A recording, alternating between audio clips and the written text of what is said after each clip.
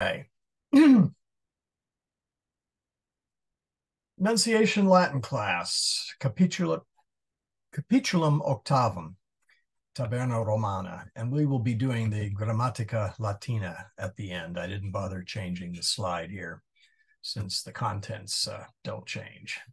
Let's begin with our oratio initialis. In nomine Patris et Filii et Spiritus Sancti. Amen. Ave Maria, gratia plena, Dominus tecum, benedicta tu in mulieribus, et benedictus fructus ventris tui, Iesus. Sancta Maria, Mater Dei, ora pro nobis peccatoribus, nunc et in hora mortis nostrae. Amen. And before we go, I thought I would show you a little cartoon here. Sadly, it kind of got clipped there at the end. Fortitudinem non habeo. Any guess? I'm sorry, I was muted. Right. I have no courage. Courage, fortitude, yes. Cor non habeo. I have no heart. Cerebrum non habeo. How I feel some days.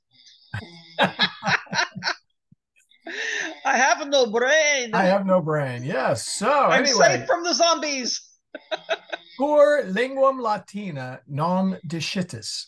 Why don't you learn the Latin language?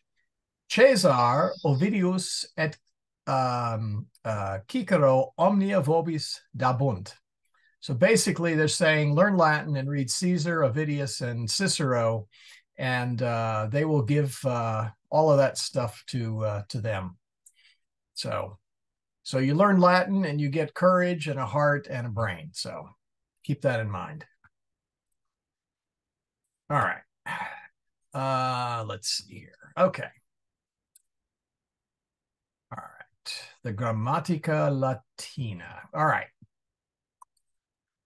Pronomia, quis, qui, is, and ille. And these are kind of hard to keep straight in English because we don't really quite, we have ones like that, but we don't quite use them that way. Quis sacum portat. Who is carrying the sack, right? Servus sacum portat. Qui servus. Okay, what servants? Yeah, well, not what, but which servant? Which servant. Yeah. See, this is the interrogative pronoun, so it's kind of let's call that fill in the blank. Okay, yeah, we might hit the litany of Saint Joseph later. So they're answering quis sacum portat, servus sacum portat. Qui servus? Which servant? Servus qui sacum portat est Sirius. The servant who is carrying the sack for Sirius. Right. And the important thing is the quis and the qui here. Mm-hmm. In English, we do not, we sort of, I guess we distinguish it a little bit like saying which. So maybe I guess we do. Is ille servus sacum portat. You could either say he is the servant carrying the sack, or you can say ille. And ille, let me pop over to my charts here. Where did I put it here?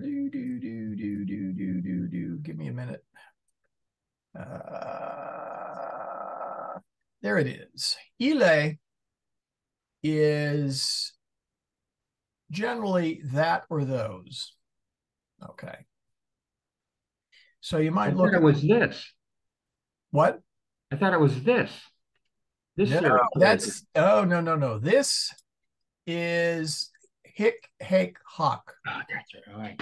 Yeah, this is when you're clearing your throat. Okay. Right? Right. Yeah, I think that's the easiest way to remember it. Is you're about to well, let me put this undelicately. You're about to hack a loogie, right? Yeah. Okay. Yeah. So that's this. So the ile, ila, ilud is that or that one. Yeah, So go but ahead. it's a plural, right? But the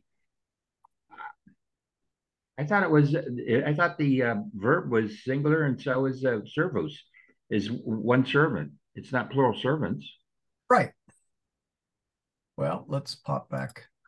So Am I missing something? no. Oh, here, let me make this bigger here. All you may be missing are your glasses. My There we mind. go. Okay. There we go. See, it's is or ile. Right. Is can be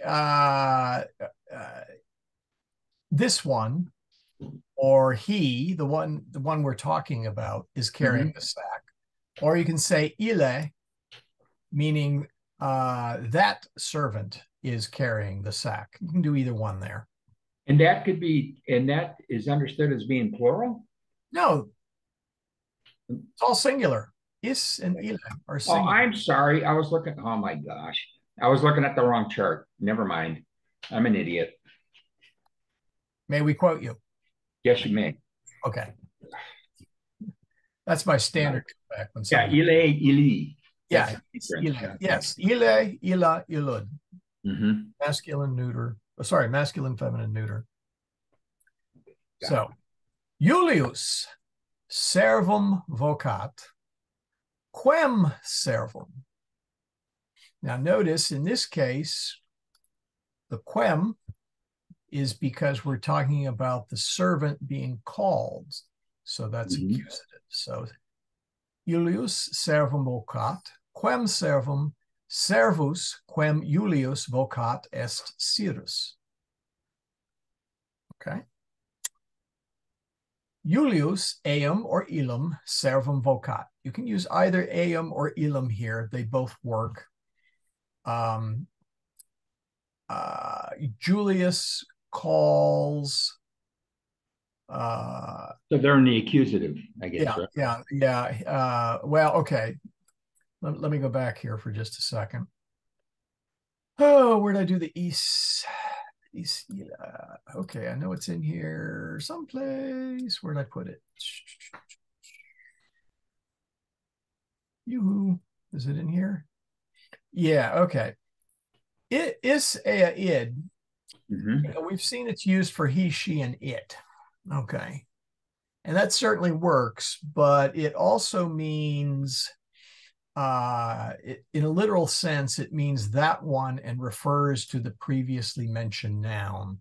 So really, ile and is and ile in these particular contexts, or eum and ilum in this case, ilum. Excuse me. Good soup, but I'm burping. Would work here, either one. So you can either say Julius calls that servant, either way. Yeah, and it's got to match. Yes, got to match servant. Servant, so it's got to be in the accusative. Yep. Got it. Yep. Okay. Julius Dominus servi est. Julius is the master of the servant. Cuius servi. Cyrus est servus cuius Dominus Julius est. So, whose servant? Now, notice that is in the possessive or the genitive. Cuius servi. Cyrus est servus cuius Dominus Julius est. Julius Dominus eius or ilius servi est. Make sense? Julius servo malum dat. And do note that the A is marked with a macaroni. With a macaroon. Because if they had left it off, then Can't hand them service evil, right? Yeah, he's giving us something bad, Yeah. bad what? So look, Well, that's in Matus's future, I think. Pardon? I have a feeling that is something to do with the future of his servant Matus. Oh, yes. Yeah. Medus is not going to get malum, but he's going to get malum without the macaroons. Julius servo malum dat. Cui servo.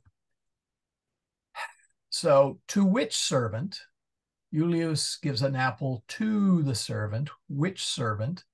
Servus cui Julius malum dat est Cyrus.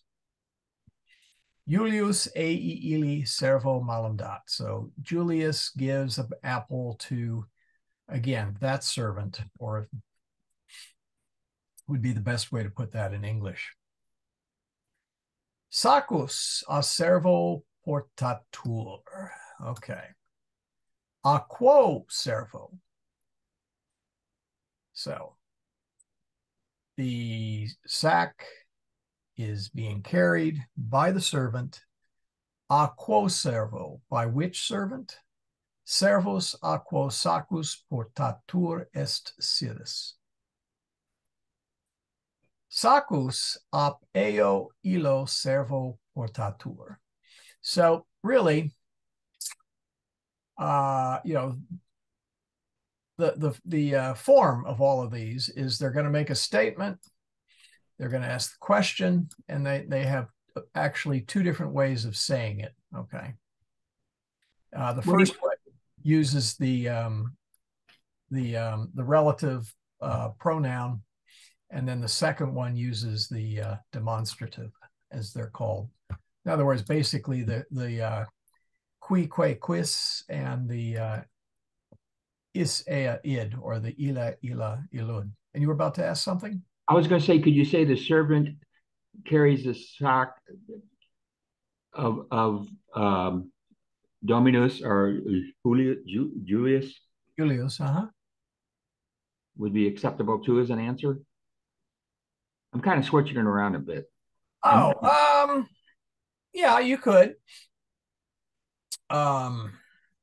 You could certainly say servus, sacus domini portat. Right. The servant carries the sack. The sack of the master. Yeah, the sack of the master. Blech. Yeah, Juli or Domini, either one. So, yeah. Okay. Servi sacus portant. So now we're talking about all of them. Yeah, right. Qui servi. Servi qui sacos portant sunt Cyrus et Leander. And so what we've done here is we've gone from the singular up here to the plural down there. And so, instead of qui servus, which servant, qui servi, which servants. And one of the more curious things, let me haul up this. Where'd it go? Nope, that's the wrong one. Yes, one of the interesting ones is for the relative pronoun, qui, que, quod, the plurals are qui, que, que. So both singular and plural have the same form. And that's, other than the nominative, that's the only place where you see the two singular and plural match, it happens to be in the nominative. So, and even then it's only in the masculine and the feminine. Yeah. But it's easy to remember because we're used to that long I at the end for plurals and the AE for feminine plurals. Plural, right. And that one, well, normally that would be an A for the neuter plurals, but there's always got to be some troublemaker in the list. Yeah, the feminine singular with the AE. Again, you'd think it would be plural. Yep. Okay, let's see. Back to here. Julius servos vocat. Quos servos servi, quos Julius vocat sunt Cyrus et Leander. Julius eos illos servos vocat. So again, we've gone from the singular form to the plural forms. Julius dominus servorum est, quorum servorum, servi quorum dominus est Julius sunt Cyrus et Leander. So again, from the, or well, excuse me, from the, there we go, from the singular to the plural. Any questions so far? No. Okay. See, how far do we have? It's just keeping all of this straight when I go to do the homework and do the reading. Yeah, exactly. Yeah, that's why, seriously, run through this on your own a couple times. If you're just reading along, like in the liturgy or something,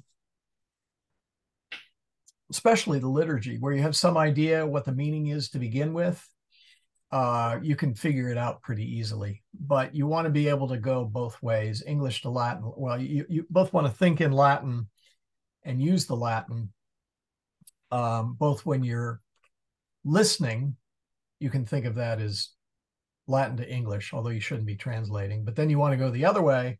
That's like English to Latin. Again, you want to be thinking in Latin. I don't know how to describe that other than the fact that when I read Julius Dominus Servorum Est, it stays in Latin. I don't think Julius, okay, that's Julius, and Dominus, that means master, and Servorum, oh yeah, that means servant, and that's plural genitive, and est is the verb to be, and then you put it all together and you have Julius is the master of the servants. It's not the way I do it. I just see Julius Dominus Servorum Est. Yeah, I see it in the singular, but then when I, that. Yeah, well, the word gets longer, I get a little. Yeah, that's called repetitio. Yes, sir. It's called practice. Yes, correct. Practice and repetition. Yes, yes. And sometimes some things need more practice and more repetition than others. So, all right. Julius. Oh, now we're going to do the plural for the apples. Julius servis maladat. Quibus servis? Servi quibus Julius maladat sunt Cyrus et Leander.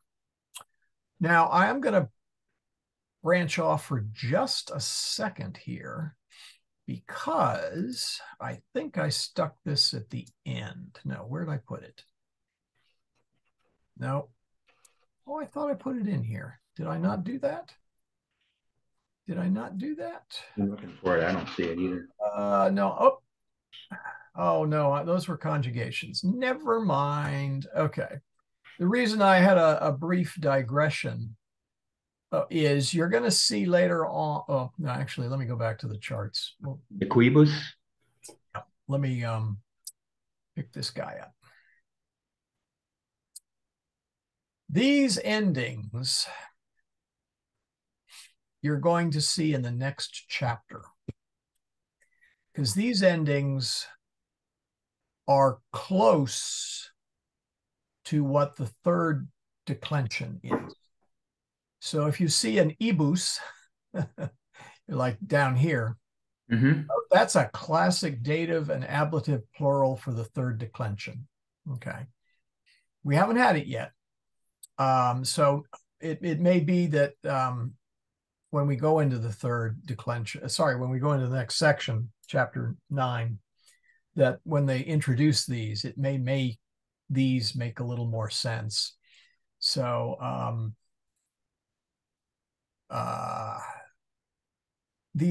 anyway, so at least the plurals anyway. Well, sorry, the ibus. I take it back. The ibus is the declension. Yeah, peccatoribus. Thank you. Yeah, so it might make it easier, maybe not. We'll see. But anyway, so quibus servi quibus Julius maladat sunt Cyrus et Leander. Iis illis servis maladat. So again, Julius is giving apples to the servants, sorry. Which servants, quibus, since it's plural, servi quibus Julius maladat sunt Cyrus et Leander. And then iis and ilis, which are the plural forms. Saci a servis portantur, a quibus servis, servi a quibus saci portantur sunt Cyrus et Leander. Again, the plural form. We had sacum. Let's see, what did we have? Sacum. Yes. Sacus a servo. There we go. A quo servo. So now we're going to do saci a servis portantur. A quibus servis, plural, a quo servo. Servi a quibus saci portantur sunt Cyrus et Leander. So that's, and whereas up here, okay. Servus a quo sacus portatur est Cyrus. So just one. Plural. Mm-hmm. Let's see here. And I think that, feminum. Okay. Now, those are all nice masculine nouns, okay? Mm-hmm. Feminine. Same, almost the exact same thing here, except with feminine ending. Ancilla op est. The handmaiden is absent. I kind of like the word absent. Right. Yes, op est. Que ancilla que op est Syra. Ea illa ancilla op est. So we're basically repeating the exact same thing, grammatically that is, except using feminine nouns. So qui, que, is illa, ea illa. Julius ancillum vocat. Quam ancillum? Ancillum quam Julius vocat est Syra. Julius eam illam ancillum vocat. So here we have the nominative form, and then we have the accusative form, and then we have the genitive form, and then we have the dative form. Right. And then we have the ablative form, since op takes the ablative. So if you pop over to, see, the sentences follow the standard order in which the Familia Romana presents the cases or orders them in the list. So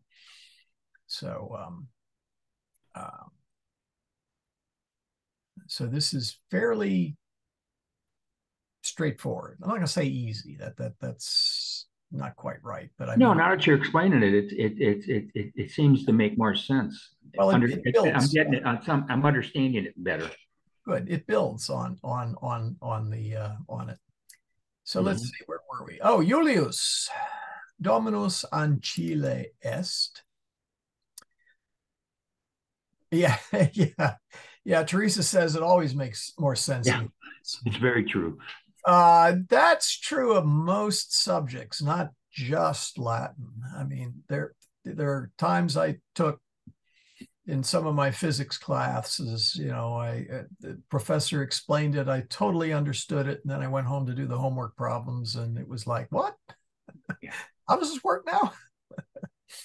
So yeah, I can relate.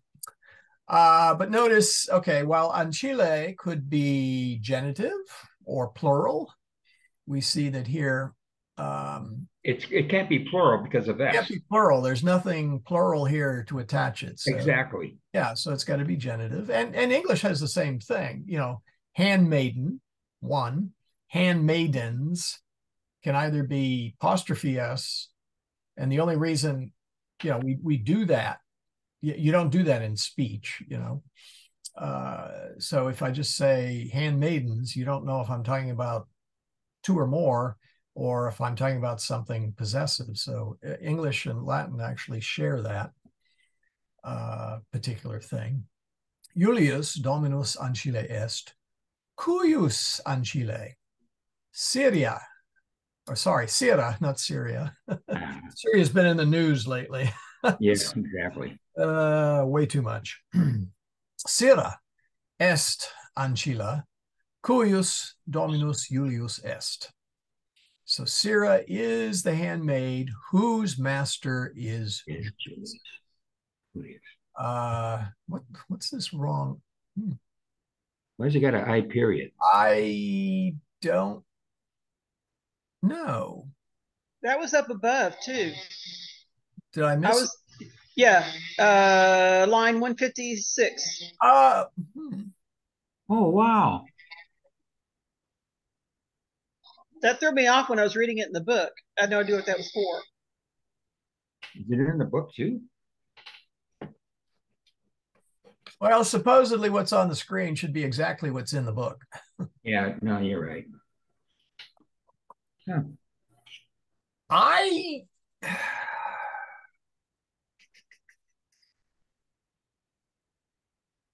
Unless they're showing it as this is example one. I don't know. Well, okay. If they're going to use that as he, up here, Yeah, but you don't have I that stands alone, do you? Yeah, I don't know what an I that stands alone. It could be an is. Oh, wait a minute. Let me look at something. Let me look at something. Yeah, would that be plural of this? All right. I? Hold on here. Ninth, no, it's ninth. Let me look at something here for a moment. I think this is an alternative use. No, because that was E. What's the plural of this? I know it's soon, but could it also be I? Well, no. Okay. Is is IS and then yeah, just it's got to be it's got to be IS for he. Right. So and it's also I. Oh. What? All right, tell us the joke. I believe that stands for Julius. That is the abbreviation. Oh God. Okay. That makes some sense now. Yeah, well, let me put it this way. That's the only thing I can get sense out of it. So that's a new one. I don't know if Lucas Ranieri ran through the Grammatica Latina of chapter 8. I may look that one up just to see what he says. I thought in some of the homework they do that. They abbreviate. Oh, they may. They don't? I don't know. This is the first time I see the I alone. Interesting. Wow. Okay, well, we're going to make that Julius. You got it. I hereby declare it Julius because otherwise, let's see, do we have any more I's? Yeah, you just passed it on line 66. Yeah, a couple of them. Yeah, that's good. There is no Latin word I. Right. I mean, so yeah, I think he was just taking a shortcut. Yeah, and now, and I wouldn't use is there because then you have is servus maladat, and you've got two of the same demonstrative pronouns in the same subject, or sorry, in the same sentence, and it's usually so. It's got to be Julius. Right. All right, where was I? Down here at 66. Yeah, this is the first time I noticed it. Mm-hmm. Actually, okay. So anyway, Julius Dominus. Okay, we did the is the master of the handmaidens or servants. Mm-hmm. All right. Julius ancile malum dat. Julius gives the apple to the handmaid. Cui ancile, which handmaid? Ancilla cui Julius malum dat est sira. Julius ili ancile malum dat. That's why I'm pretty sure that's got to be a Julius. I don't know why they abbreviated it. Maybe because it would have made a really rotten word wrap. I don't know. Julius op ancilla salutatur. So now we're back to the passive voice with a op or ops, which makes it ablative. So Julius op ancilla salutatur. So Julius is greeted by the handmaid. Aqua ancilla, by which handmaid? Ancilla aqua Julius salutatur est sira. Julius op ea vel illa ancilla salutatur. Vel, I think you guys know what vel is. It means or. Let me pop up my, let's see, where did we put it? Oh, no, that's not the one I wanted. Vel. Yeah, vel. Latin has two words for or. Vel and out. Vel, okay, out is an exclusive or. I covered this earlier, meaning either or. So I think I have some example. See, do I have? Yeah, okay. Habeas pirum aut malum. You may have a pear or an apple, but not both. So the aut there says you get one or the other, not both. Vel, on the other hand, means you can do one, the other, or both. So when I say, whoops, let me get the right screen back. So when I say Julius op ea vel illa, meaning you can use either one there. Ancilla salutatur. Ancille absunt. Okay, now we've got a big plural here. Que ancille que absunt sunt sira et delia. Ee or ille ancille absunt. In fact, ille ancille absunt just rolls off the tongue. You notice that? Mm-hmm. So Romans would probably say ille ancille absunt, although they could say ee. But Julius ancillas vocat. Again, we're now doing the plural forms here. Quas ancillas. We had, let's see, we had quam ancillam. Which handmaid was he calling? This is quas, plural, ancillas. Ancille quas Julius vocat sunt sira et delia. Julius eas vel illas ancillas vocat. Any questions? Mm-mm. Yeah. Yeah, I'm trying to get to the litany of Saint Joseph for Teresa's sake. Mm-hmm. But I do want to get through all of this. Let's see. I think please, yeah. Tables, yeah. Okay. Give the tables. Yeah. Heek, hake, hawk. Yeah. Okay. And yeah, we're okay. Where was I? Whoops. So I want to get through the neuter as well. Where was I? Okay. Julius Dominus ancillarum est. Julius is the master of the handmaidens. Quorum ancillarum. Quorum ancillarum. Again, just rolls off the tongue. Rolls off. Yeah, that's one of the neat things about Latin is it tends to be fairly melodic. Mm-hmm. English, being part of the Proto-Germanic tree originally, is kind of well, you can do it. I mean, look at Shakespeare's iambic pentameter sonnets and poems. You know, I mean, it's so, but you kind of have to work at it. Whereas in Latin, it tends to do itself naturally. Anyway, quorum ancillarum, ancille quorum Dominus est Julius sunt sira et delia. Okay. Julius Dominus earum vel illarum ancillarum est. So again, just here's the plural. And up here we had the singular. Singular. Let's see. Julius There we go.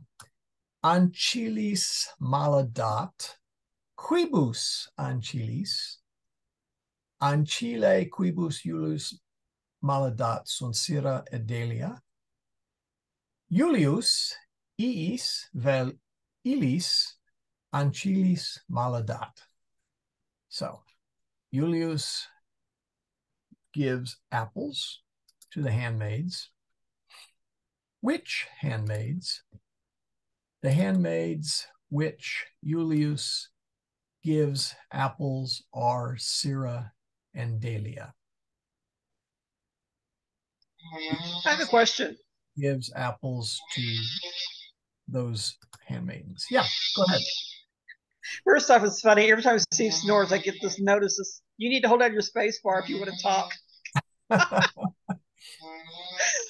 Also, okay, so if Julius Ancilis maladat, what if he gave one apple? Would the sentences be too ambiguous? Would they have to split the apple, or are they getting one apple each? How would you say Okay. that? No, if they were getting one apple, then you would use malum. Yeah, UM. Yeah.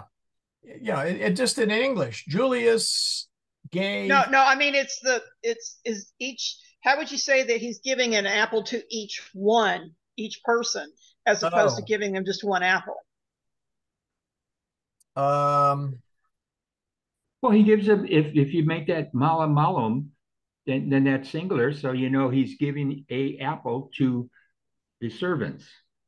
Well, he could be giving them one apple to split between the two of them. No, I understand what you're saying. Yeah. Well. Yeah. Well, I would. Go ahead. I think he had understood that you're giving them each one apple. Where that would be.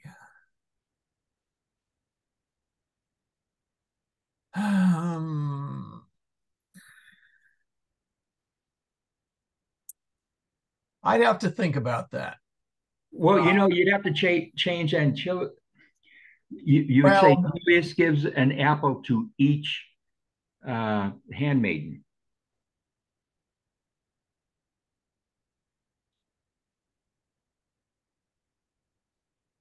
I don't know what the word for well, there's a word. I'm going to drop. Let's see if I can copy it. There we go. Let's see if I can drop it in the dictionary. Yeah. Unus quisque, which means each one singly. Singular. Yeah, okay. Singularly. I can't say that word. So there are a couple of different words.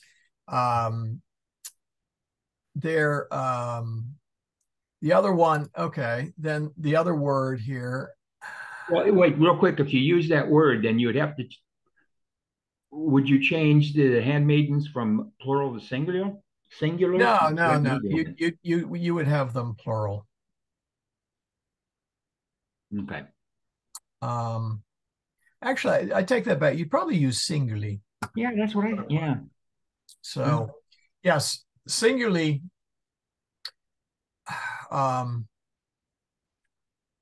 Because you're saying you gave each one. Yeah. So I gave them one apple. Yeah. So make sure you get confused, like Teresa was saying. You would do something like this. Mm-hmm. Let me Ancilus singulis. There we go. You'd end up with something like this. Whoops. Julius. Oh dear, that got mangled. Let me try that again. That's what happens when you type in Latin and your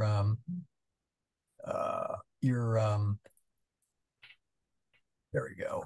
Your autocorrect does weird things. There we go. So no, you would say in this case it's very specific.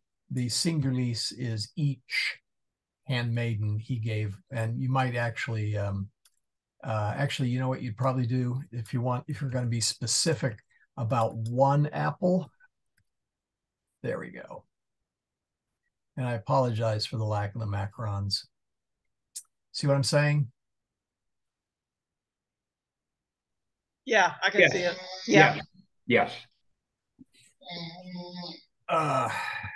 Let's see. Yeah, the unus quisque is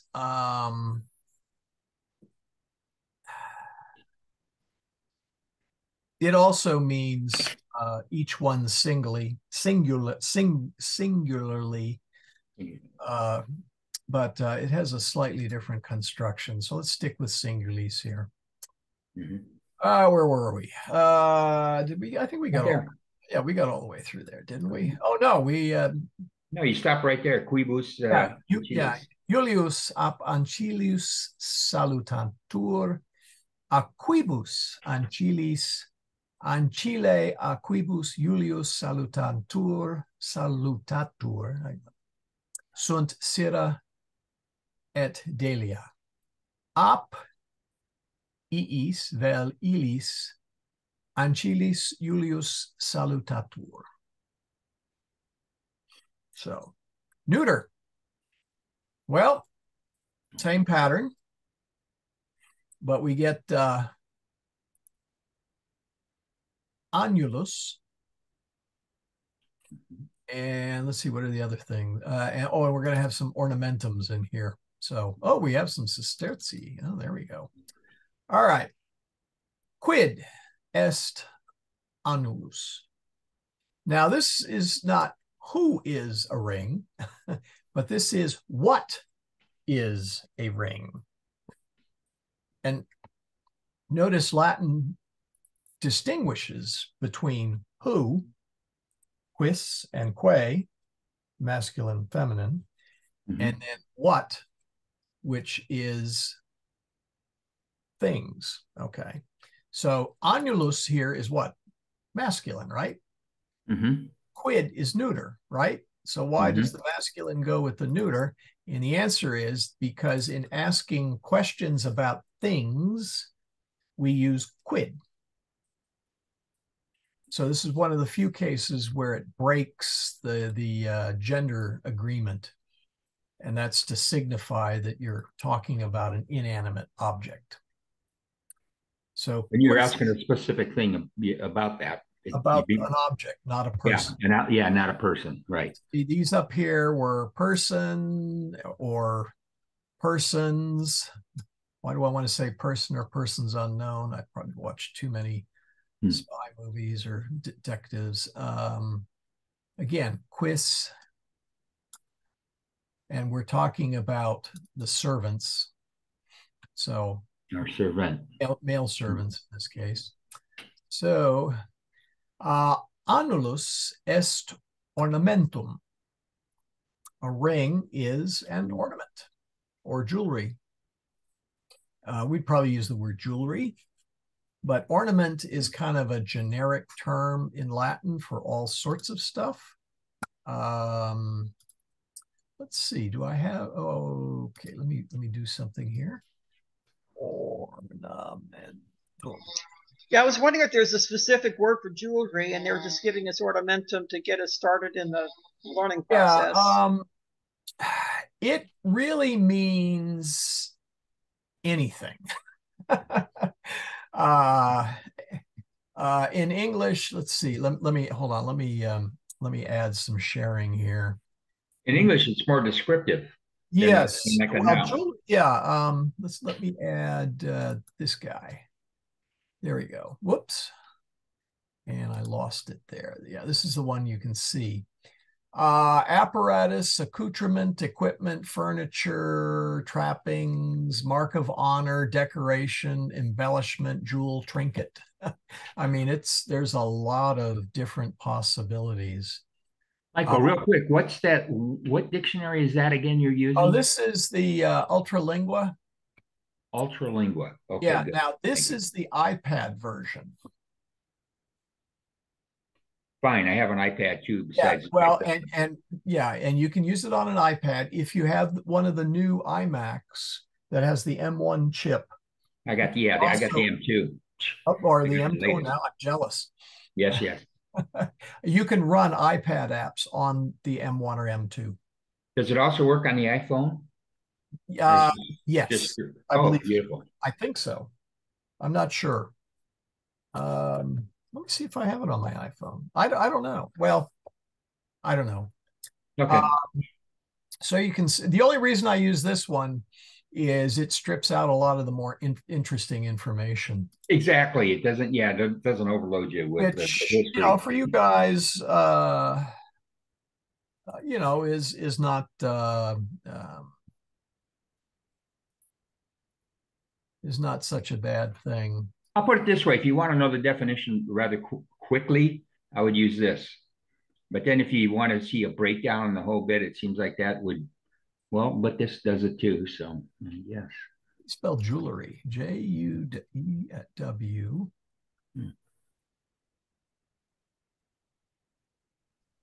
Yeah, jewelry is like nuclear.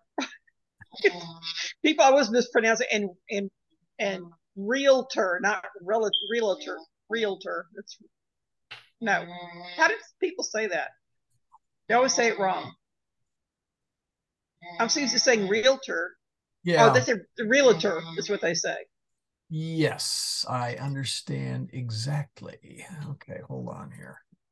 How the heck do you spell jewelry? All right, hold on here.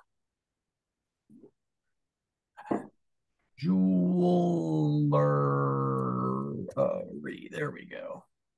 No, I can't type it either. How do you spell it? Why don't you put it in English and go the other way? Well, that's what I'm doing here, but I can't type the English right. Just search for verbs. Let me do it this way. Jewelry. There we go. Oh, there is no word for jewelry in my dictionary. Huh. That's hard to imagine. Let me try lowercase. Huh. Interesting. Okay. I'll have to look that up sometime. Oh, well, enough. Mm-hmm. But yeah, ornamentum is a very general term. And we have it in English, ornament. Well, what's Mm-hmm. this ornament? Well, it can be jewelry. It can be a thing you hang on your Christmas tree. I suppose it could even be a Halloween decoration. Mm-hmm. Anyway, quad ornamentum. Annulus est ornamentum quad digitum ornat. Now, in this case, what ornament? And there's the answer. Annulus est ornamentum quad digitum ornat, meaning a ring is an ornament which adorns a finger. Id vel illud ornamentum pulchrum est. It is a pretty ornament. I don't know. I've seen some ugly ornaments, so but we won't put too much value judgment here on taste. Quid Lydia in colo habet? What, again, we're asking a what, does Lydia have on her neck? Ornamentum habet. Quad ornamentum. Ornamentum quad Lydia in colo habet est linea margaritarum. Yep. So she has a line, a line of pearls or a string of pearls. I'm sorry. Every time I see Margarita, I keep thinking they're getting drunk. Well, I have a hard time making that. My brain gets stuck on alcohol instead of pearls. I think you got a drinking problem. No, the way I'd phrase that is margaritas are the pearl of drinks, right? Huh. That's good. I'll have to take your word for it since I don't drink at Oh, all. you don't drink anyway. Oh boy. No. Oh, okay. Well, you're on your own, I guess. Now, wait a minute. Do margaritas, are those the ones with the salt around the rim, or am I thinking of another drink? No, that's No, that's right. Yeah. Okay, so you can think of the salt as little pearls around the rim of the cup then. Yeah. No, Francis asked yeah, I finally figured out how to spell jewelry. I kept wanting to get an extra E in there. Jewelry, yeah. It's kind of like February. Where'd that extra syllable go? Yeah, a linea, it would be just a string, okay? So I wouldn't call it a necklace. I would just call it a string. So if we go back to our dictionary here and we look up linea, it's a linen thread, a line, a string, fishing line. It can be any kind of string type line. Linea can refer to a bowstring, et cetera, et cetera, et cetera. So if it doesn't have any decoration on, no, I wouldn't even go with a gold chain.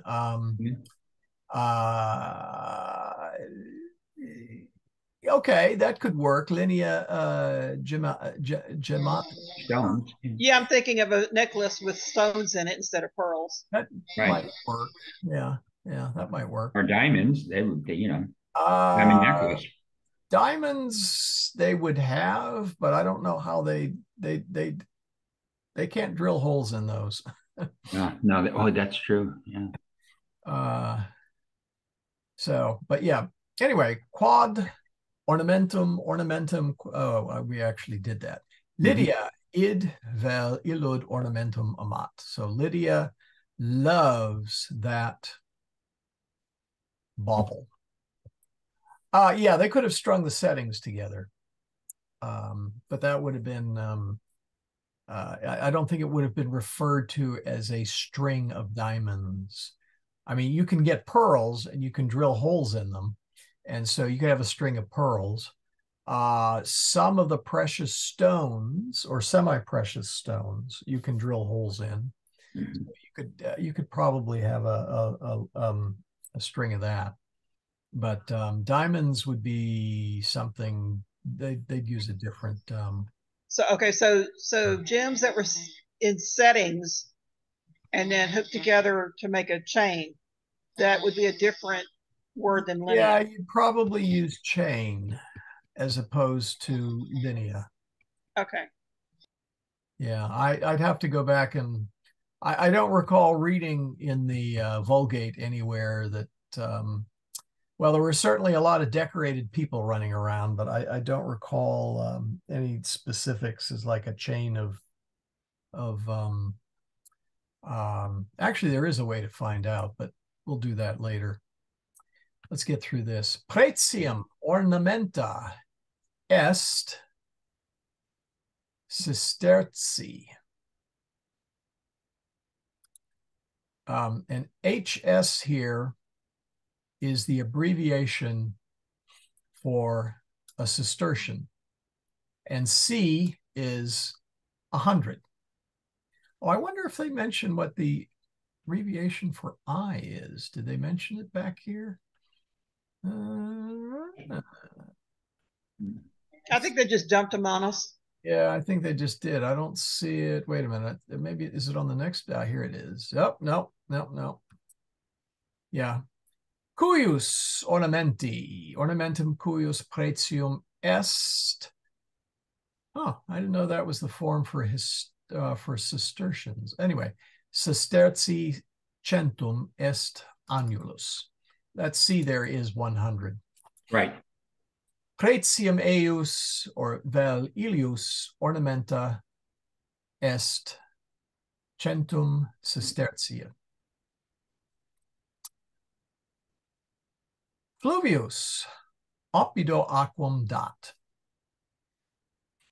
The river gives water to the city. So now we're doing the dative here. Cui oppido. Which city? Oppidum cui fluvius aquam dat est Capua. So the city which the river gives water to is Capua. Fluvius ei vel illii oppido aquam dat. And so let's see here. Oh, okay. Now we're going to do the ablative. Cornelius in parvo oppido habitat. In quo oppido? Oppidum in quo Cornelius habitat est Tusculum. In eo vel illo oppido habitat Cornelius. So yes, Tusculum was a relatively small town. And I forget exactly when it was destroyed by earthquake. I believe there's ruins there, and there may be a few people.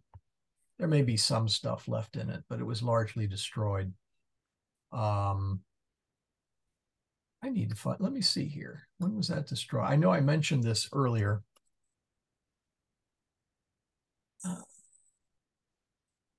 Tusculum, yeah, ruined Roman city.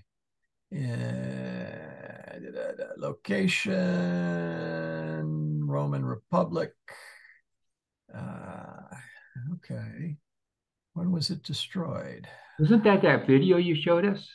I don't think so. Okay. Oh, okay. Yeah, it was in the 5th century, early 5th century. It was destroyed. No, maybe I did. I don't know. Anyway, there are ruins there. I mean, you can go and visit it today if you're in Italy. But there's it's pretty much it was abandoned in the 5th century.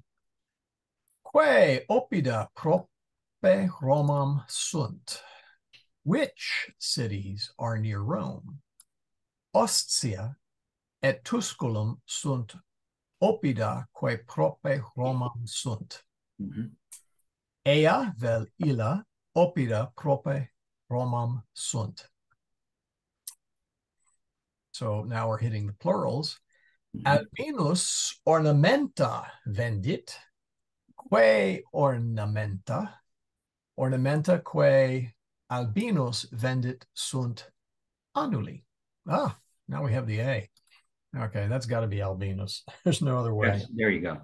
Ea illa ornamenta vendit A. So again, plural, which ornaments?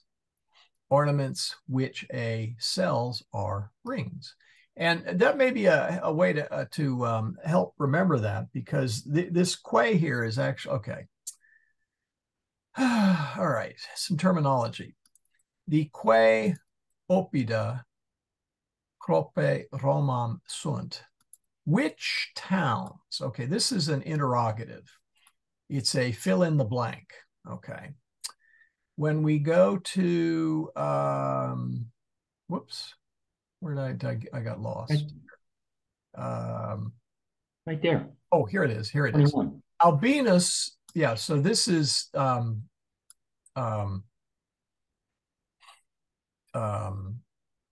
but when we go to the quae here, this is the relative pronoun, because you see the quae. Well, okay.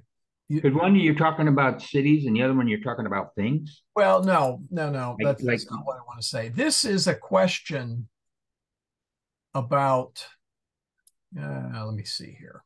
I'm trying to. All right, this is a question about what cities are near Rome. Fill in the blank. This, on the other hand, is a statement that Albinus is selling ornaments. Which ornaments? And ornamenta quae Albinus vendit sunt annuli. So this quae and that quae are the same. Yeah, also doing is he's just reversing it. He says, what ornaments does he sell? The ornaments he sells are the ornaments are. I had it in my head. I can't say it. Ornaments. What ornaments? The ornament. What? Well, it's the ornaments that he sells. Right. That Arm plural. rings. I understand it, but I can't put it in English. All right. Pretium ornament. Oh, we were already doing. Oh, okay. We get it again. Right. Pretium ornamentum est centum sestertii. Quorum ornamenta quorum pretium est sestertii centum annuli sunt. Pretium eorum vel illorum ornamentum est sestertii. I can't say Cistercians. Sestertii. There we go. Centum. I don't know why. Sestertii. It's not that hard a word. Oh well. Fluvi opidus aquam dant. So now we're doing plural here. Rivers give water to the cities. Quibus opidus. Which cities? Opido quibus fluvi aquam dant sunt Capua et Brundisium. Fluvii iis vel ilis opidus aquam dant. And then last, feminae ornamentus delectantur. Women are pleased by ornaments, by jewelry. Quibus ornamentus. Ornamentus quibus feminae delectantur sunt margaritae et gemmae. They like gems and pearls. Iis vel ilis ornamentus delectantur feminae. So those ornaments are, oh boy, how do we want to say this? Are pleasing to women, or I should say, women are pleased by those ornaments. Let me actually use the passive voice there, because feminae is the subject. The women are being pleased, delighted by those ornaments. All right, so what do we got? Oh yeah, we got 15 minutes left. Okay, this is the conjugation, or sorry, the declension of hic, haec, hoc. They're giving, words to go by. Let's see, did they do Murus? I don't think we've had Murus, have we? Anybody know what a Murus? Is that a wall? The wall, yes. Yeah, we had it briefly a couple of chapters back, I think. The wall around Rome. Oh, that's right. There was that's right. There was chapter 5 or 6, I think. Muratus is what we usually think of. I would just, wall would have been a nicer way of translating that in this case. So, all right. And then of course there are the pensums, and some of you have actually gotten into that, I believe. I think, let's see, where are we? Let me see here.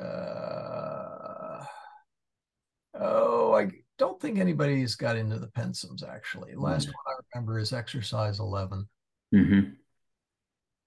Yeah. Undecim. All right. So any questions on chapter 8? And then we'll try the Litany of St. Joseph, just to be different. No, just going to have to study it more. Yes. We're getting bombarded with a lot of different usage of different words. Yeah, chapter 8 doesn't have a whole lot of vocabulary. Let's no, but what they use, it's all over the place. Yeah, exactly. Yeah. Okay, we got a few. I take that back, but they're not super difficult. Taberna, gemma, margarita, tabernarius, ornamentum. I mean, those aren't too bad. No, I'm getting mixed up with the relative pronouns and the demonstrative pronouns. Teaching. Yeah. Well, That's all. Yeah. yeah. Just I've got it. When you do it, I'm looking at your charts as I'm doing my homework. I'm yeah. cheating. Don't think of them so much as in that category as to um, Well, I'm also trying to figure out what case they are, uh, as far as that part goes, because then I get a better understanding of how it's being used in the sentence. used. Okay. All If right. that makes sense. Okay. All right. So with that, we'll have to go to. So shall we go to the Litany of Saint Joseph? Sure, love to. All right. By the Yeah. way, I need to let's see, where did I put it? Oh, here it is. I need to put on the my website the litany of German saints. I ran across it the other day. Um, there was a gentleman who actually he was the king of something. I can't remember what the details are. He wrote a book that had some marvelous prayers, particularly Saint Michael, some of which I do have on my website, and a couple of others. And he eventually became a monk.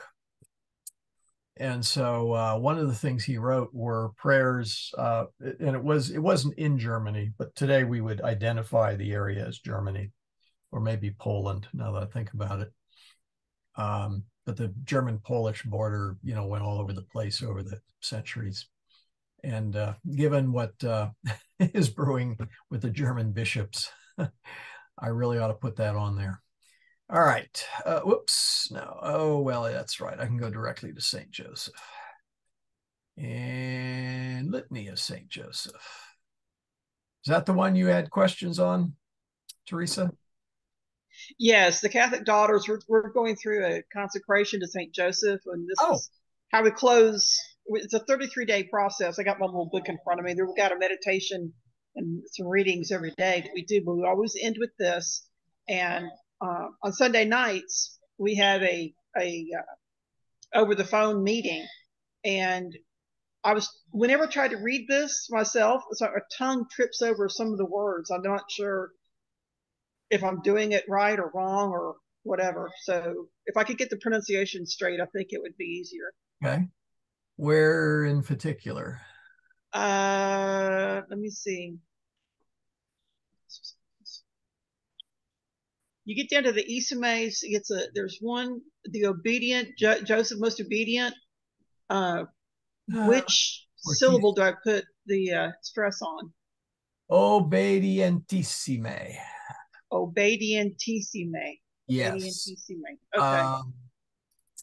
I see if my dictionary has. Oops. Hold on here. Let me get the other one up. I don't think. Oh, come on now. Up, up. Oh, Latin.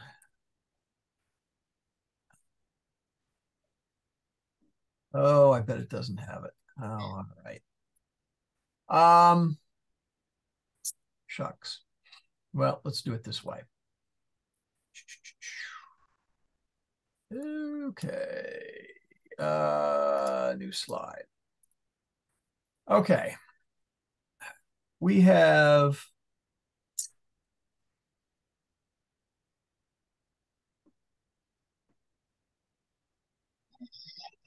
trying to think of a good adjective.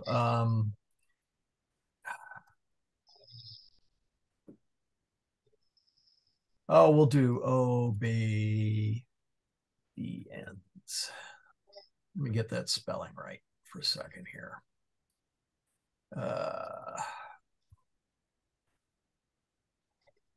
I have learned the ECMA is like the most, yes, that's what I was the getting. ultimate. Yeah. Okay. So, yeah, and obedient. Yeah, I mean, it's the verb is obedio,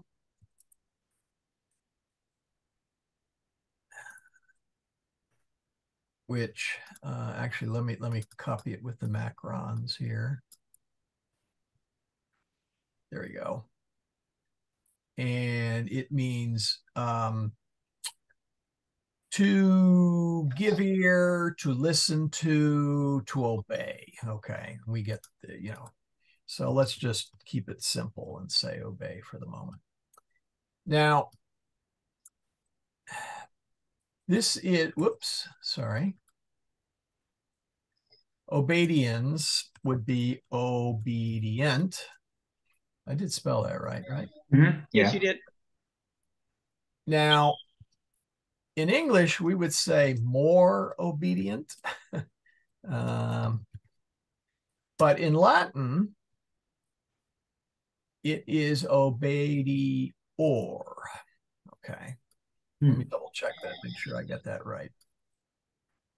So like good, better, best, this would be the better one. Yeah. Oh, they don't have the superlative form, so I'm crushed. Oh, I know why, because I have to take off the macrons. There we go. Okay. So let's see if they have they don't have it. All right, well, I'm gonna have to do this one.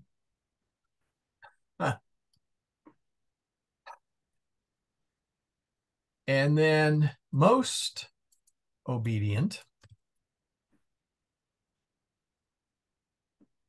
is obedientissime. Where's my oh, come on, there we go. Now match style. Now we got to put in a US in there. Obedientissimus. The OR ending is kind of like our ER ending. Okay. Fast, faster, fastest. Mm-hmm. So obedior, obedientissimus.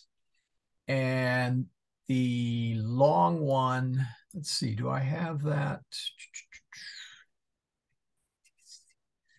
Is in this case, it is a long, whoops, a long, what? Oh, hold on. I'm not using my extended keyboard. There we go. The this is a short I, this is a long I. So the stress goes on that imus, obedientissimus. And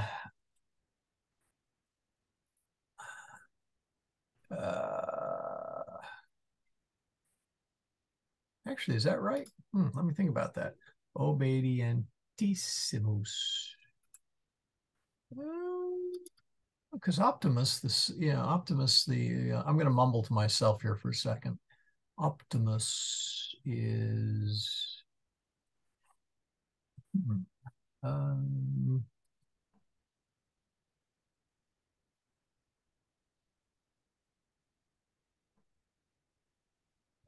let me check something on that. They have that wrong.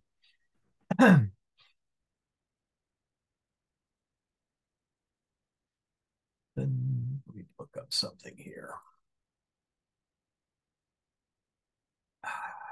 Okay, here we go. All right, let's see here if they have. Oh, they don't have. Oh, they don't have it. Okay. Looking for a nice place that had the macrons.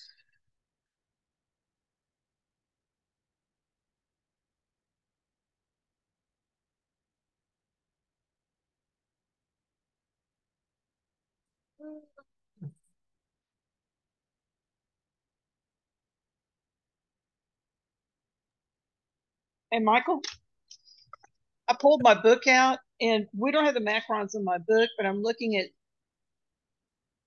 they do have stress marks, and they have the stress mark over the first TI. Yeah. Yeah. No, I was realizing that no, I had it incorrect. I was mumbling. Yeah, I was mumbling to myself where that accent went. Obedientissimus. Because that I is long and the stress goes there, that one tends to lengthen out a little bit. Obedientissimus. So yeah, these should always, these all have the, and by the way, that of course is vocative. So yeah, if you notice, Joseph justissime, most just, but justissime, we're invoking Saint Joseph here. So Joseph castissime, Joseph prudentissime, most prudent, fortissime, most strong. So these are all vocative because we're addressing Saint Joseph directly. So oh, here we go. Sancta Joseph, holy, as opposed to Sanctus Joseph. So okay, the next word I have a problem with or question on is, let me see, is, okay, exemplar, is it opithecum or opithecum?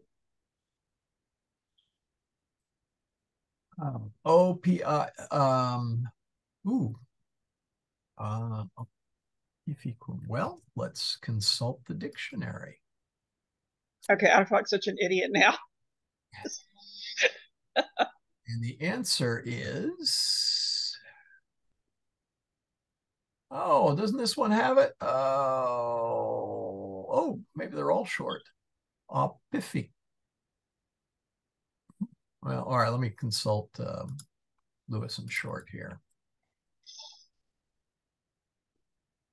Oh, they're all short.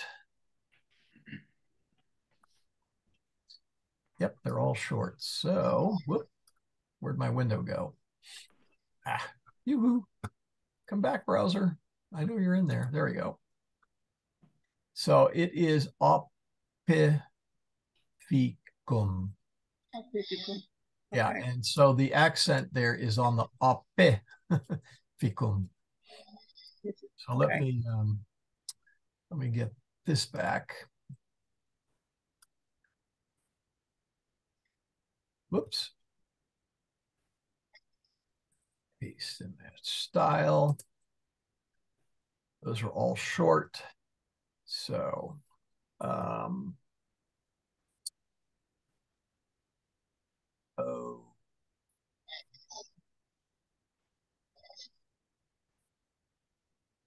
Whoop. I'll try that again. Oh, no. I'm so used to writing out the long. So then we're going to separate cum, and the stress is on that one. Okay, perfect. That's what I thought. All right. Okay. Okay. Now here's a tongue twister for me. The spes agrotantium. Yeah. Well, spes is hope. I know that. Yeah, and agrotantium. I have bad news. It's short, so it should be spes. Spes. Okay. Agrotantium. Agrotantium. Agrotantium. I look at that and my tongue wants to just wrap itself around my eyeballs and pull them at just for some reason. Okay. So patrone morintentium terror daemonum protector Santa Ecclesiae. And see, I think there was one more that. Okay, amator paupertatis. Paupertatis. Don't see it down there, so it must. It's further up. There's a speculum Pacientiae, and then underneath it is amator, and then opertatis. Look for speculum. There you go. Next one down. Oh, amator, Amator. operitatis. There's no I in there. Not where you're putting one sorry. anyway. Popertatis. So well, it's popertatis? Popertatis. Popertatis. Okay. All right. Yeah. Okay. Oh, further up. Alme familiae Praises. Is that how I say it? It's just before the Joseph right there. Parts. Yeah. Alme, loving. Familiae, family. Preces. Preces. Say that again. Preces. Preces. Let's do this. How did they get head of the Holy Family out of that? Whoops, hold on. Paste. Preces. Preces. And so let me get the macrons. Yeah, preces.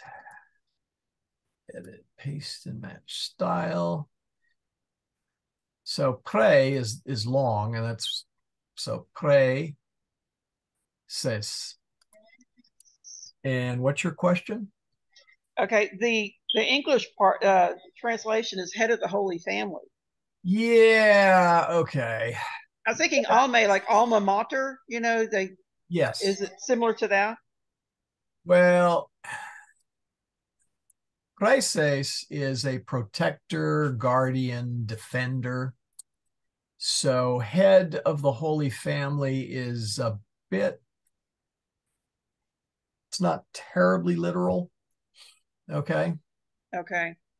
And alme actually means loving. Okay. You know, if it were just holy, it would be sancta. But alma redemptoris mater, okay, which is loving mother of the Redeemer. So, and yes, it's similar to the alumna, or the let's see here, edit. Let's see here if I can. It's an adjective. So, nourishing, cherishing. So that is a pretty, shall we say, loose translation of that. In fact, okay. So just accept it as they have it and not try to figure out how they connected it. Yeah, here we can do this. President of the Alma family. Oh wow, that's pretty bad. Well, they got that.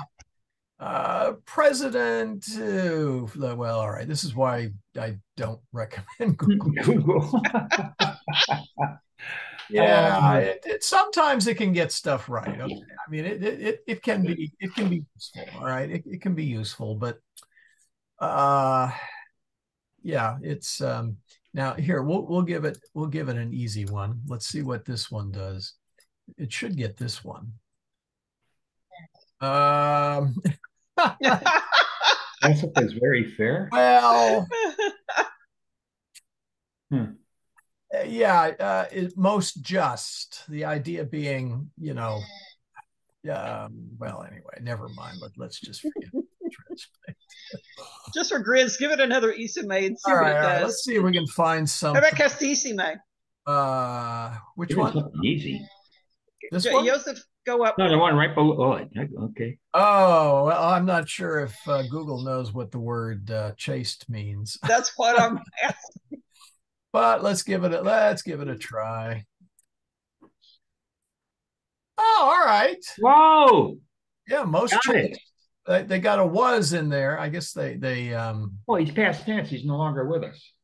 Well, problem is this is evocative, they're calling, and so they've turned it into a sentence. So, yeah, you're right. They get points for the Joseph most chates, but I got to give them points off for their bad For the was. The grammar. Yeah. But hey, that was the closest they've gotten. So yeah. So yeah, it's let's see here. Let's try it. Now that one should be pretty straightforward. Okay. Well, hope for the sick or hope of the sick. Okay, so all right. But yeah, don't use Google Translate for any of your treaties or doctrinal theses or not for your last will and testament. Not right out for the last will and testament. It can be useful if you're absolutely positively stuck. In fact, here, let's try this here. Let's see what it does. Here, it may actually do a little better with the prayer. Let's see. Yeah, with more complete sentences, it might. Oh God, ineffable promise deign to choose the blessed Joseph, spouse of your most holy Mary. Hey, this isn't bad. Grant. But you know what? If it's a full prayer, someone may have plugged it in already. Yeah, I wonder. Wow, this is way too good.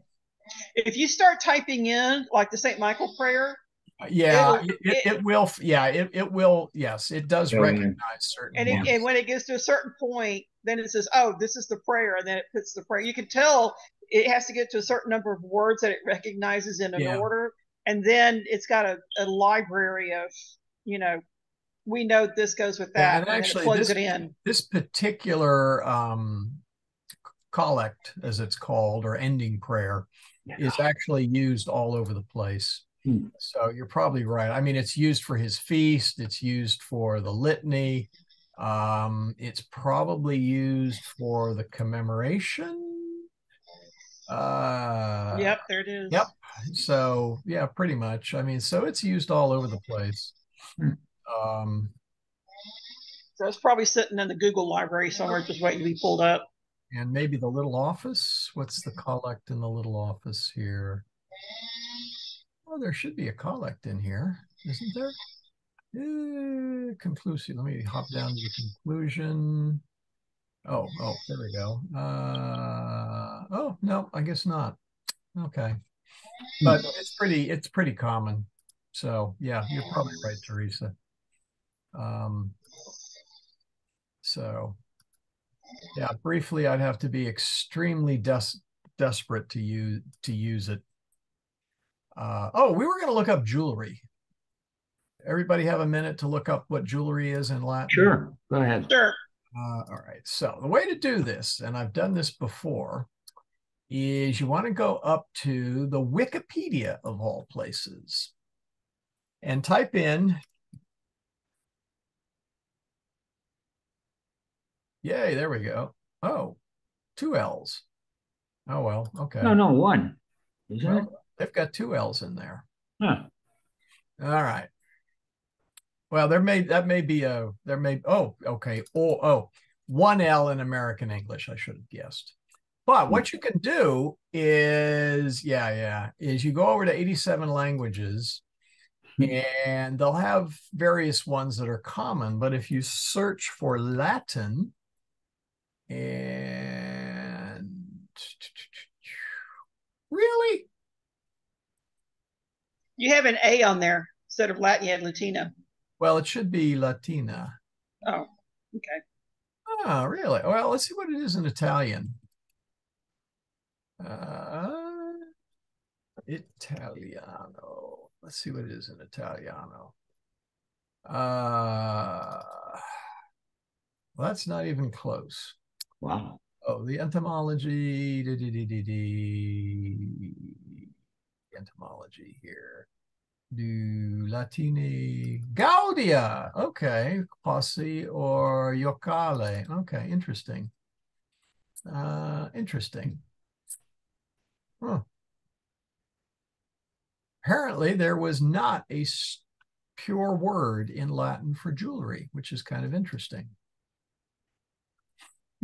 All right. But let's try. So I guess they didn't think of everything after all. Well, Romans tended to be fairly literally minded. So, linea is a string, linea margaritarum, string of pearls. So they tended to be fairly literal. Let's see. Let's go back to jewelry. Let's see. What do we got here? Well, they didn't have a large vocabulary, but what they did have is, Got a like lot you of said, use uses of the word could be, depending. It could have 3 different definitions or 5 definitions, I'm depending on how it's surprised there used. is not. Well, okay. All right. Well, that was a failure. Let's see. What else can we do for jewelry? Diamonds. Somebody asked about diamonds. Okay. So I don't know if there we go. That's what's supposed to appear. So you can jump over to the Wikipedia, see, or Wikipedia, and it is in Latin. So Adamas vel adamans, and you can see that is, here's Adamas impolitus, unpolished diamond. And so you can often find some of the words that are in more modern terminology in the Wikipedia, but the easy way to get there is to look it up in the Wikipedia first and then jump to the Latin form. Well, see, now you're in the Latin one. Try jewelry into here. Oh, no, it's never going to find jewelry in here. It won't? No, because it's Jewellery. Did I do that again? No. Jewelry. There. Double L's, I guess. Well, see, it's not going to find it because that's English. Got it. Try ornamentum and see if it uses the word jewelry in it. Yeah, see? Oh, well, this is ornamentum music. Ornamentum. They may be referring to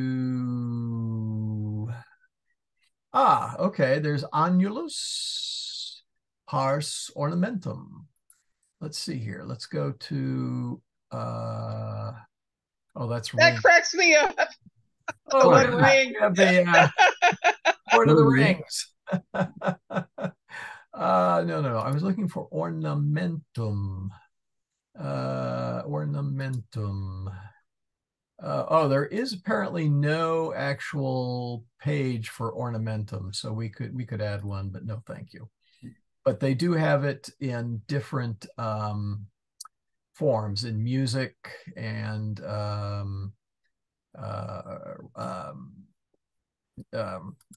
rocks, semi-precious stones. I'm sorry. No, that's shoes. Excuse me. What am I saying? Mausoleum, terrarius, ordo ornamentum, catena, premium legio. Oh, the Legion of Honor. Okay. Okay, I guess they don't have a plain ornamentum. But they do mention rings. Mm-hmm. And then Margarita. There we go. There's our Margarita. Margarita est calculiformus res dura intra Carmen molem mollusci. In other words, pearls are a calcium, hard calcium thing inside carnum, the flesh of mollusks. Right. Yeah. Shellfish. Yeah. Well, yeah, in particular oyster. Well, actually, that's not just oysters, but usually oysters. So anyway, so you can read all about them. Or Maria Regina Scotorum, Mary, Queen of Scots. Marguerite, what is this? This is, oh, but it doesn't have, whoop, it doesn't have a link though. Postulosa, oh, interesting. Go to the one on the end. Album Album, oh, white pearls, yeah, okay. Well, that's album is just white. Oh, okay. See, album, albus est color qui aut absentia ulius colores vel omnibus lucis coloribus. Basically, they're saying white is the color which is absent of other colors or other colored lights, etc. Right. So, yeah, I got it. Yeah. So I was able to figure that out. Yeah. Well, that's wrong. Isn't white all of the colors? No, it's absent of colors. Yeah, well, that would make sense because you can't white. How are you going to bend white? You can bend the color red or get the green, or the blue and red shift. I mean, that's how you guys figure out the stars are going. The white sunlight. If you use a prism, you break the colors out of it. Yes, but white is not a color. Okay. It's a well, okay, the other one, vel omnibus lucis coloribus commixtus, or it is the combination of all the other colors. I didn't read that part. See, they're saying it's the absent of other colors, right? Or you can define it as a mixture of all the other colors. Definiri potest, it can be defined as omnibus, all the other colored lights mixed together, commixtus. Make sense? Mm-hmm. So, and I guess black could be defined the same way. It's either the absence of color or all of the colors. Let's see what they say. Let's see. It's kind of a Schrodinger's cat issue. It is. Black and white. Okay, whoops, do they have, oh, all right, maybe we just need, whoop, oh, darn it, they oh, interesting. Oh, never mind. All right, well, I guess I'll just have to type it in. There we go.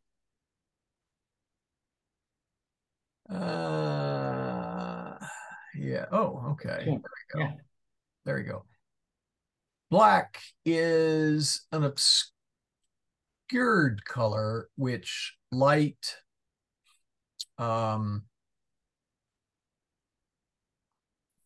it absorbs the light. Where all the lights are absorbed. Right. Okay. Well, actually, lux decit, meaning there is no light, or all of the light is absorbed, meaning if it's black outside, it's because there is no light, which is not right. I mean, there is, but not to the naked eye anyway. So look at that. You got your alley there. Pardon? Fornamen nigrum. Oh, yes. You know what that is? The black eye. It's a black hole. My bank account. It is a black hole. Yeah. Did you hear about there's some city councilman somewhere that got really upset? Yes. I'm like, people are so stupid. Yes. Anyway.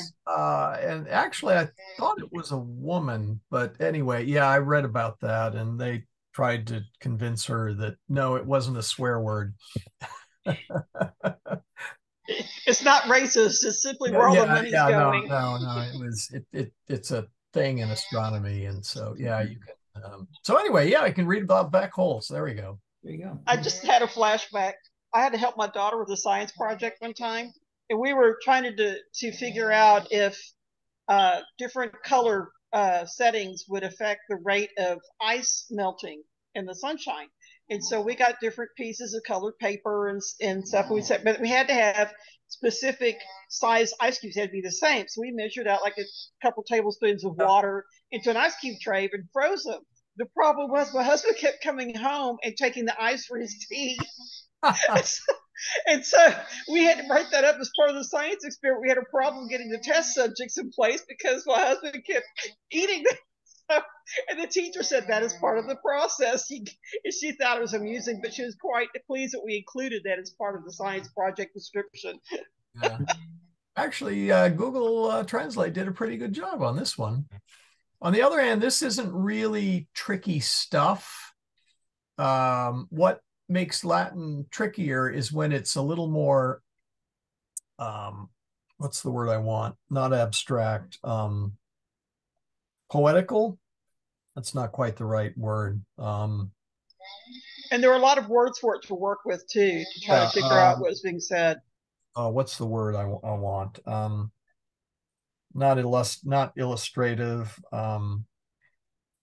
poetical. Shoot, I can't think of the name. Oh well, anyway. All right, enough. We are way past our time here, and what we'll do is next class we'll talk about all the great things that we learned about, including black holes in Latin. Yeah, there you go. Make them all jealous. Well, how was last? I missed last class. Was it? Did you just did Saint Michael? Yeah, we did. We did the end of chapter 8, and I apologize in that. Let's see, which one of these? Oh, there it is. Let's see here. Let me go back here. Hold on a second, Michael. I need to sign back in where I wanted to go here. Yeah, I've been trying to get the videos up, and something weird is going on in that it won't allow me to do the videos. So yeah, we just did this last section, section 3. Okay. So this was a repeat class of last week then. Yeah, I'll try again. I'm just worried about missing something. That's all. Yeah, it was section 3. So okay. You shouldn't be too badly off that way. Just read through it, listen to it. I need to talk to the office at Annunciation to see if there's something that got broken. It's possible they updated. Yeah, I suspect they pay a small fee to YouTube that allows them to do content creative and a couple of other things. It allows them to put the masses up there. So you're using their website. I'm using their account. Yeah. Their account. Yeah. Maybe I should be like an authorized user. You should. I'm not sure what's going on. I just have not had time. Maybe they have a cap on how much information they can take in a week. I don't think that's the problem because they keep adding more masses. So no, I think somehow I got disconnected from their account. And need to get reconnected. Part of the problem is, of course, is they're in the office from about 9 to 4. And of course, I work 8 to 5. So it doesn't seem to be a good time. I just need to break down and send them an email, which I'll try and do Monday. Cool. Okay. I'm not going to do it Friday because when they send emails on Friday, they go into the cosmic bit bucket. That forum. The black hole. Yeah. That black hole, yeah. Yeah, that's the one. Yep. You saw a picture of it. Anyway, for next time, I did want to mention we will do chapter 9.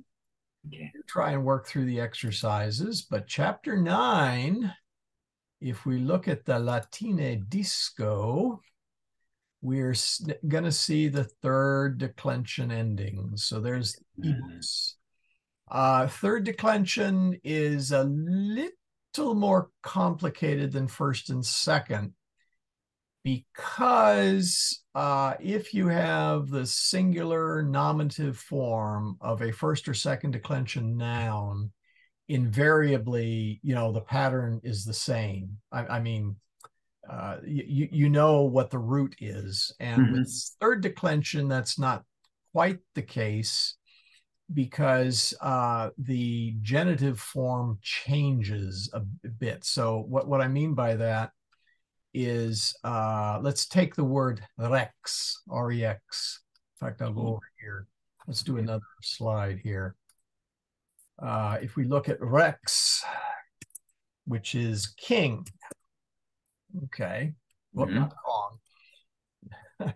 What is kings, K-I-N-G-S, is not,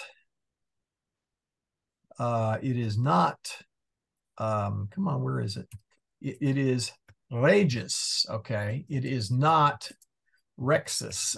Okay, let me strike through. There should be a nice strike through. There we go.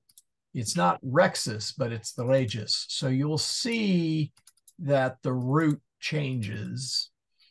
Usually the root changing is pretty straightforward. I mean, you can usually figure it out, but you will have to pay attention to it. In order to find the root, you have to look in the dictionary and it gives the genitive, which is the root. For all the other cases other than the nominative singular. So yeah, if we have, let's see, I don't think, yeah, let's do rex. There you go. So rex, I don't know how well you can see that, but you see rex, and then the genitive form is regis. Right. So you would take the R-E-G. G and just drop the I-S, right? And all the other endings. So, but it's not too bad. Okay. So we will get to, and the nice thing about that is you have pater, patris, mater, matris, etc. And so there's a whole Yeah, it's interesting when you take mater and put it in the third declension. I'm sitting there and went, whoa, what happened? Yeah. Well, let's move along. Yeah, I know. Okay. So anyway, so next time, chapter 9. You got it. And let's do the oratio finalis because we are way over time. Yep. And let's begin here. In nomine Patris et Filii et Spiritus Sancti. Amen. Pater noster, qui es in celis, sanctificetur nomen tuum. Adveniat regnum tuum. Fiat voluntas tua, sicut in cielo et in terra. Panem nostrum quotidianum da nobis hodie. Et dimite nobis debita nostra, sicut et nos dimitimus debitoribus nostris. Et ne nos inducas in tentationem, sed libera nos a malo. Amen. And before we go, let me point out, pater is third. Nomen is third. Voluntas is third. Panem is third. Debita is third. What about regnum? Is it regnum part of it too? Regnum? Yeah. That's Since that's from Rex. Well, okay, but that's kingdom. And okay. That is the nominative form for regnum. Okay. Okay. So no, that's a good second. Where was I? Debitoribus is second. Oh, sorry, third. Tentationem is third. And yeah, so anyway, so there's a lot of thirds that we've been kind of sneaking in there. And as I said, I've been a little hesitant to jump into prayers too much without having had the third declension under our belts yet. So we're going to get that in chapter 9, and chapter 10 also has some of that as well. So anyway, with that, we are done.